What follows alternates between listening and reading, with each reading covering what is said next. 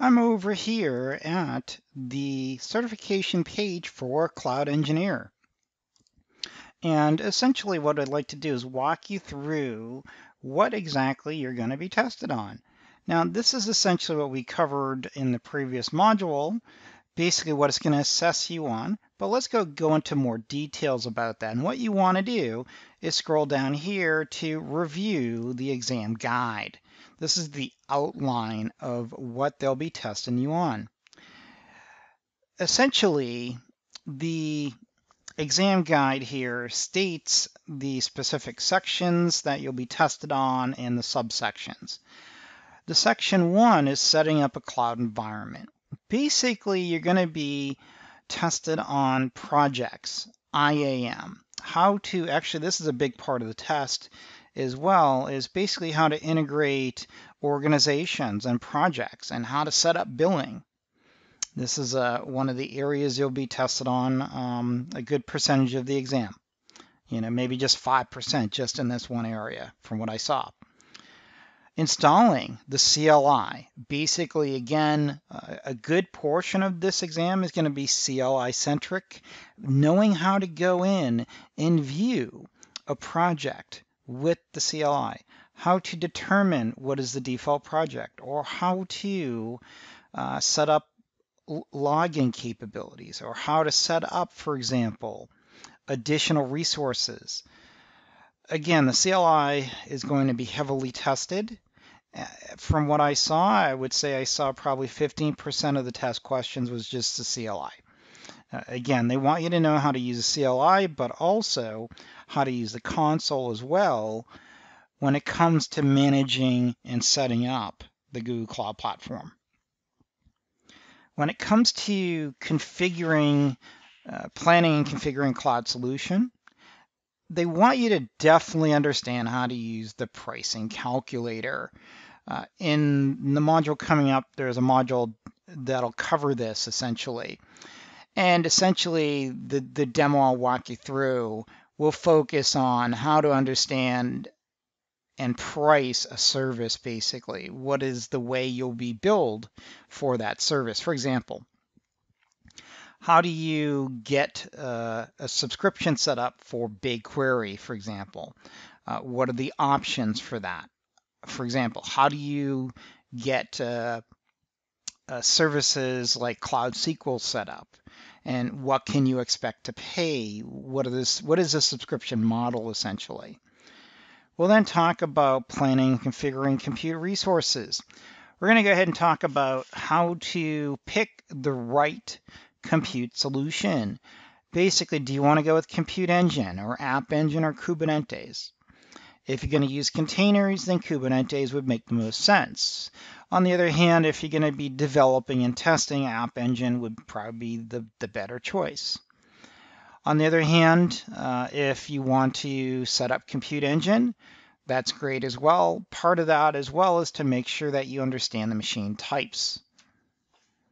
We'll talk about the data storage options. Again, we're going to cover all of those services as well as storage options. Now, on the exam, they do expect you to know the difference between regional, multi-regional, and nearline and cold line. There'll be several questions challenging you to make sure that you pick the right storage solution for the right use case. Network resources. How do you set up load balancing? What are the options? We'll talk about HTTP, network load balancing. We'll also talk about cloud proxy. We'll talk about deploying and implementing a cloud solution.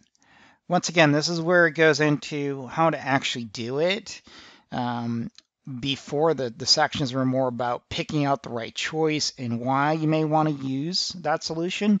Now, this is where they want to challenge you and make sure that you know how to, for example, use a CLI to set up essentially disk space, or how to set the availability policy, or how to change a project. SSH is tested as well. We'll talk about that. Also, too, how to use Stackdriver. Also, too, question on how to set up an agent, for example, on a Linux host. Kubernetes seemed to me like it was heavily tested compared to what you see in the outline here. There must have been 5 or 6 questions just on Kubernetes. Once again, that was more for the beta exam. Chances are you'll get 2 or 3 just on the production exam. App Engine and Cloud Functions. Now, App Engine is, of course, going to be used for a specific use case, just like Cloud Functions. Right? Cloud Functions is what? That's your serverless compute capability. And basically how to tie in services to those compute solutions. We'll talk about deploying and implementing data solutions, specifically these listed. On the test, you definitely want to be able to pick and choose the right service for the right scenario. Another area too that was tested was how to import and export and transfer data essentially into Google Cloud Platform. For example, do you use the storage migrator service or do you use the API? What is the right choice? There's import-export capability. Networking. Again, mainly VPCs. Part of this as well was to know as far as the limitations and capabilities. For example, quotas, what you can and can't do. We'll talk about service accounts, like why do you need a service account? What is the goal of that, right? Load balancing was tested as well, more than a few times. Cloud Launcher, like for example, what would you do if you needed to essentially deploy a templated solution? What's a marketplace solution, right? This is Cloud Launcher. It's a very nice tool to use. It can definitely make your job easier if you're just trying to deploy a simple service like WordPress, Nginx, or a LAMP stack, for example. Talk about Deployment Manager. Let's say you need a more complex setup. You want to automate your deployments. This is what you want to use. Ensuring successful operation of a cloud solution. This is where they're going to test you mainly on how do you manage compute resources at a holistic level. For example, how to stop and start the VM, how do you actually get into the VM, right? If you're using G-Cloud, what would you do to access the VM? What do you need to know? Talk about looking at instance IDs. We'll talk about snapshots, why they're important as well. Kubernetes as well, like I said, was heavily tested, more than a few questions on that. You'll definitely want to know the difference between a pod and a node, and also too, understand what container image repository is for, but also I'll go through and try to differentiate the difference between container engine, image repository, and GitHub and all those services that you could consider. Essentially, there could be some confusion on the test from what I seen. App Engine resources. How do you scale those resources? How do you split the traffic? Data solutions. Now, how do you manage solutions? How do you maintain those solutions to be up and stable? How do you restore the service? What about bucket policies, for example? Another area too was to understand, for example, the difference between the data instances. For example, Cloud SQL versus Cloud Data Store and Data Proc. If you're using Apache services, you're probably going to look at Data Proc. On the other hand, if you're using relational databases, you may want to look at Cloud SQL. Looking at subnets, VPCs.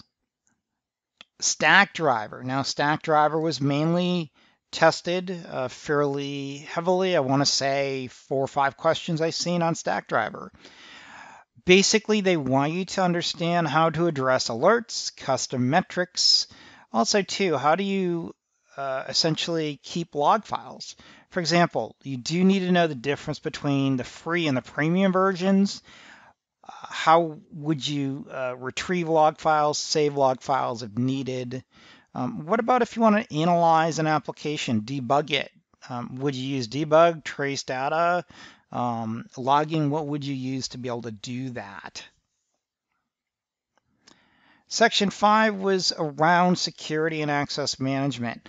They want to make sure that you can assign accounts, assign roles, and make sure that those roles are, provisioned according to Google's recommended best practices. Now, I'll cover the Google practices when we get to those modules, but just be aware if you don't know what it is now, you'll want to definitely pay attention to that when we get to that module.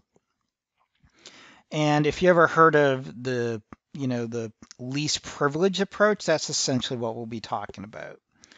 We'll talk about service accounts, right? So do you set up a user account or a service account? It's very important to distinguish the differences, but also why you need to have a service account. What would be some of the reasons you may want to set it up? Also, too, how to look at audit logs. That's essentially the outline in about 10 minutes to hopefully get you a good idea of what you'll be tested on. Again, I encourage you to go to the link for this and take a look at the certification exam guide here so you have an idea of what you'll be tested on. This course will certainly cover 99% of what you need to know for the exam. That's the goal. Let's go ahead and proceed on to the next module.